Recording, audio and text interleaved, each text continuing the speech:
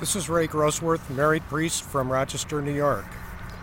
Behind me you see the historic old St. Bernard Seminary in Rochester. St. Bernard's graduated thousands of seminarians over a century.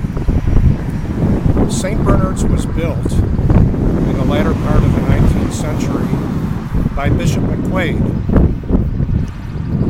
Like many seminaries around the country, it closed around 30 years ago. Seminaries can be full once again if the Pope would end the medieval policy of mandatory celibacy for priests. Many married men and married women are called to priesthood today. So if you want to see beautiful buildings like the old St. Bernard saved for seminary use, please write to the Pope and write to the bishops. Fortunately, this historic building has been saved and currently is used as housing for senior citizens.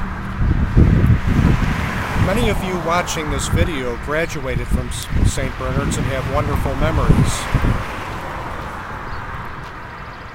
I wanted to show you this building again as an example of what was and what can be if the priesthood is extended to honor the calls of married men and women.